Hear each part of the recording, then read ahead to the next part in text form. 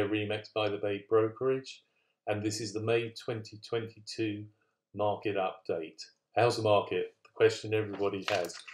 How much has it slowed is what everybody's saying now. Are you busy or not? Is it just cooling or is it ice cold? Well, it's definitely not ice cold. I can tell you that here from the figures, and we'll look at that.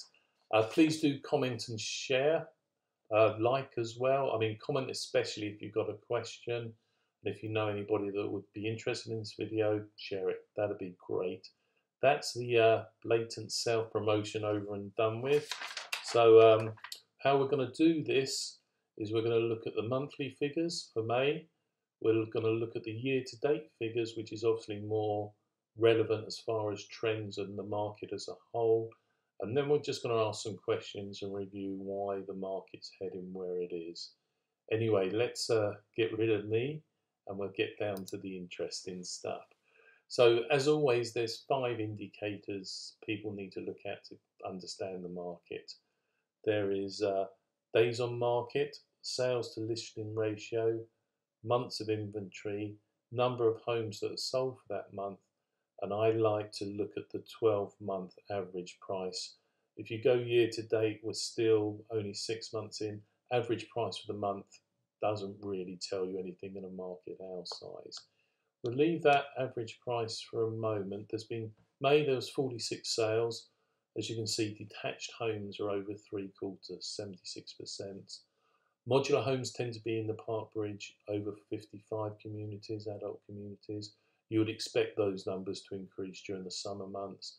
The demographic that buys there and sells don't tend to want to do too much over the winter months.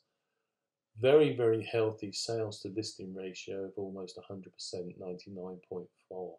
What's selling? Sales at a good fair value.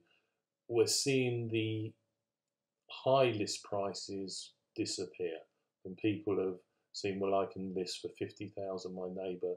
That's starting to disappear, and only 13 days on market definitely tells you that if it's priced right, it's still selling. The interesting thing is the supply and demand. There's currently 3.2 months of inventory, and as you can see, the new listings in blue have been increasing month on month, and the difference between sales and unit sales and listings is getting bigger. That's the reason we got 3.2 months. January, February, we had 1 week, 2 weeks. Now, why I said it was good news, it's not ice cold, is 1 to 3 months is considered a seller's market. We're still sort of in a seller's market at the tail end. 4 to 6 is a balanced market. 7 months and above is a buyer's market. We're in that balanced market at the very early stages, and if anybody's selling, they've got to buy. So the good news is fair, it's getting better for buyers and sellers. So that's the monthly snapshot, apart from the 12-month average sale price, which is running at $848,070. That's for detached homes. Just concentrating on that because it's always the huge part of the market. Sales activity and dollar volume has been down over the last 12 months. The market's slowing, but the average price has still gone up 15%, which is a pretty incredible return still. Earlier in the year, it's up to 20–30% because last year was so red hot. But it's still healthy. We're still seeing price increases, and the days on market average was 8. That's increasing. Sales to listing ratio, 12 months, 105. We're out of the red hot market. That's for sure. But as I said, it's not necessarily a bad thing because buyers have got more chance now, and everybody, if they're a seller, normally you're a buyer as well. If anybody wants a copy of this report, please do contact me, and you can study it in more detail. You can basically see how 2022 is nowhere near as busy as 2021. But we've still got that average price going up, so that's the critical thing. That really is. Why the slowdown? Well, we had a very, very active market, especially the early months of this year. Maybe too active. It was just increasing too much. The government stepped in mortgage increase, interest rate increase, then a second one very quickly. That really has started to put the brake on the market, and we're seeing that.